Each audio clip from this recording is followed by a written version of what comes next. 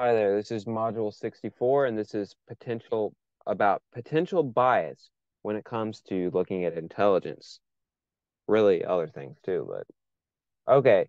So let's talk about something called stereotype threat. This is just the idea that one may be evaluated based on a negative stereotype. So if this group of people are commonly considered this, it may affect the way that they are evaluated.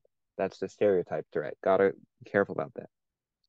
All right, now let's talk about something difference actually. So let's talk about nature versus nurture. Okay.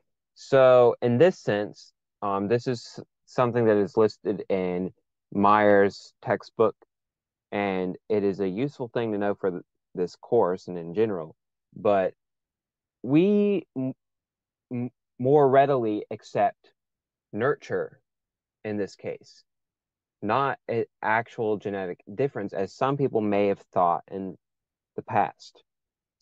So, as far as race goes for intelligence, there may be detected differences in intelligence based on race, but we have determined that this is due to differing opportunities that repeat through generations, unfortunately. So, it, take the idea of slavery. So, once slavery ended in the United States, that didn't just automatically fix things. It was difficult for people to get back on track because if you have parents that aren't able to help you as much as other um, parents may have been able to, sorry about that, almost knocked out my mic. Then that's going to cause a problem. So some people have wrongfully stated that it is a genetic thing. It is not. At the basis, we all have the same potential as far as race goes. For gender, though, there are some genetic differences actually, and of course, many of them are um, better for females. But there are some that are also due to environmental things like cultural norms. So it's more common for boys to play video games. Video games often uh, help. They're not. In a lot of cases, they're not good. But one thing that video games are good for is they help with spatial ability skills. So therefore, more commonly, uh, males are better with spatial ability skills, supposedly.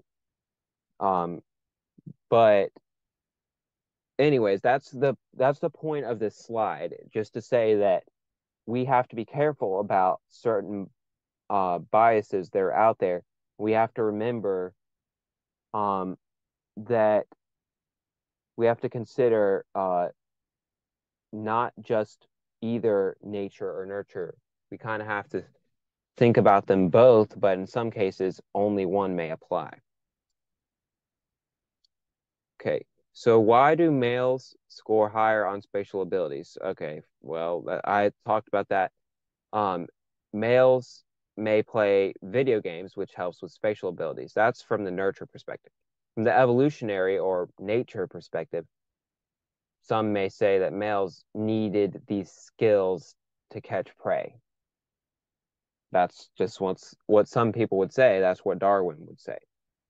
Well, there you go. Thank you for watching and good luck on your test.